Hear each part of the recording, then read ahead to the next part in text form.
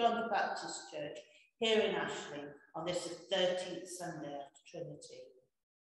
Today's reading is particularly pertinent to our current circumstances, which hopefully we are still being very careful about ensuring we sanitize our hands properly and regularly.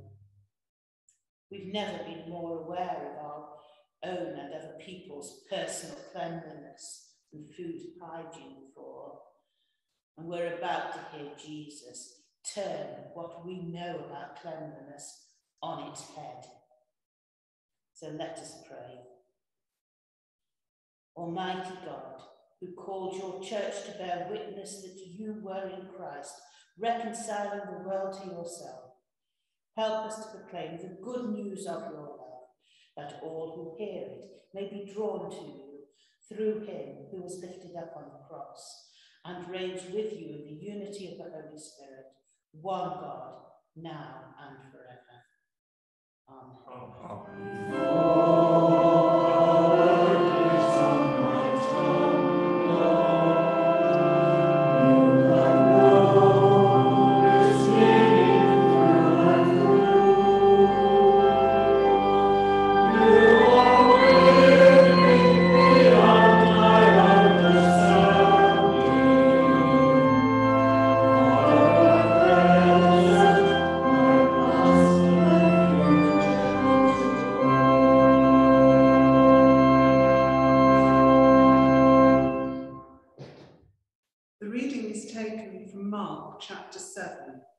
That which defiles. The Pharisees and some of the teachers of the law who had come from Jerusalem gathered around Jesus and saw some of his disciples eating food with hands that were defiled, that is, unwashed. Pharisees and all the Jews do not eat unless they give their hands a ceremonial washing, holding to the tradition of the elders. When they come from the marketplace, they do not eat unless they wash, and they observe many other traditions, such as washing of cups, pitchers, and kettles.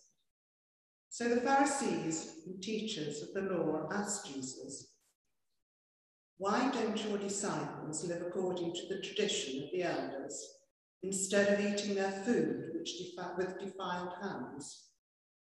He replied, "Isaiah was right when he prophesied about you hypocrites, as it is written, 'These people honor me with their lips, but their hearts are far from me. They worship me in vain. Their teachings are merely human rules.' You have let go of the commands of God and are holding on to human traditions." Again, Jesus called the crowd to him and said, "Listen to me, everyone, and understand this. Nothing outside a person can defile them by going into them. Rather, it is what comes out of a person that defiles them. For it is from within, out of a person's heart, that evil thoughts come: sexual immorality, theft, murder, adultery, greed, malice, deceit, lewdness, envy, slander, arrogance, and folly. All these evils come from inside and defile a person." This is the word of the Lord. Thanks be to God. Today's Gospel reading from Mark points to the hypocrisy of the Pharisees, who gave great weight to the detail of the Jewish law, while at the same time missing the point altogether. So are we any different? The idea is widely held that the most important thing about being a Christian is being good. At worst, this amounts to being respectable. These attitudes are common. People claim to be good Christians. They admit, almost with pride, that they never go to church or say any prayers, but they lead a good life, have never got themselves into trouble, and try to help others. We all know such people. Often we admire the good work they do. But when a claim is made, all this makes them good Christians, we feel that somehow there is something missing. They have got things mixed up. They have missed the real point. These things should be the fruit of a Christian life. They do not in themselves add up to being a Christian. It is possible to go through the 10 Commandments in some detail and either be annoyed with ourselves because we have slipped up here and there, or very pleased with ourselves because, as far as we can see, we haven't done anything wrong. What a good person am I? Neither of these approaches is very profitable.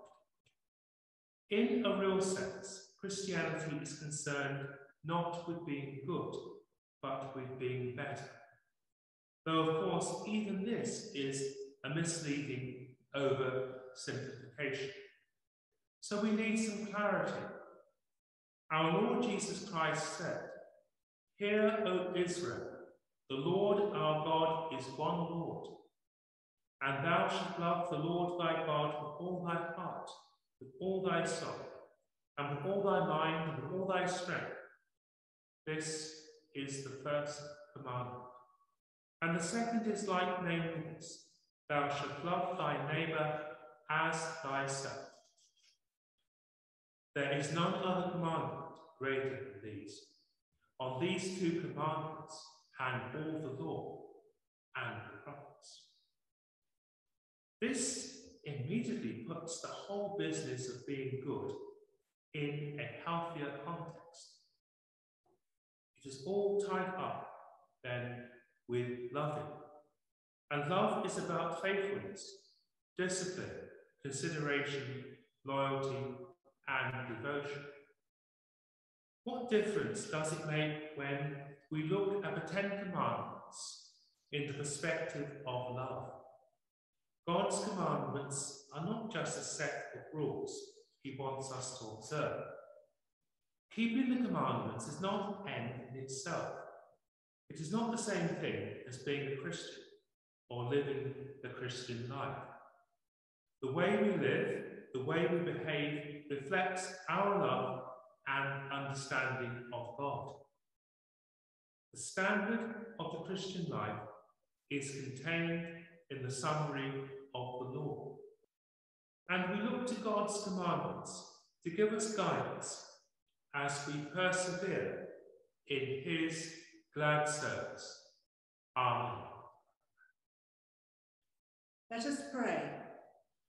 O God, you search me out and know me. All my thoughts lie open to your gaze. When I walk or lie down, you are before me, ever the maker and keeper of my days. We pray that we may know you and recognize the Holy Spirit in our lives, particularly in troubled times. May we find strength in each other as we pray.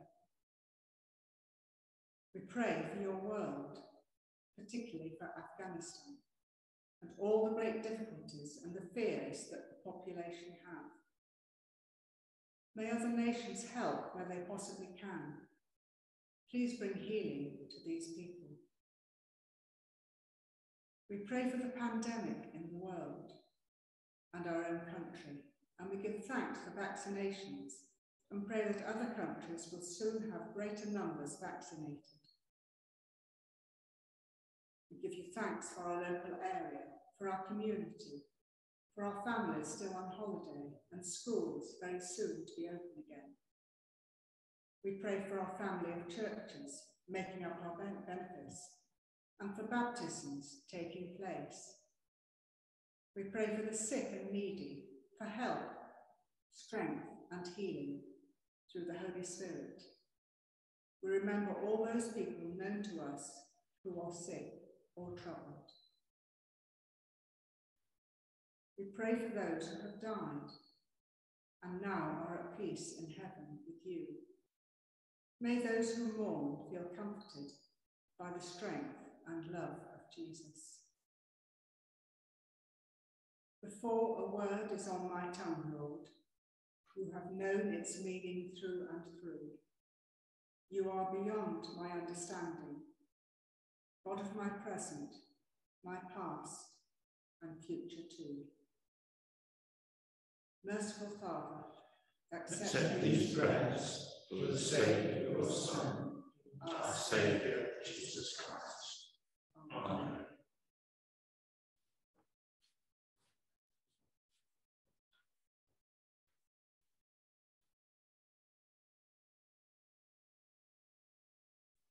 As our Saviour has taught us, so we pray. Our Father, which art in heaven, hallowed be thy name. Thy kingdom come, thy will be done, on earth as it is in heaven.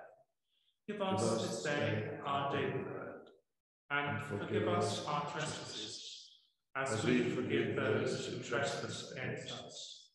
And lead us not into temptation, but deliver us from evil. For thine is the kingdom, the power, and the glory, forever and ever. Amen.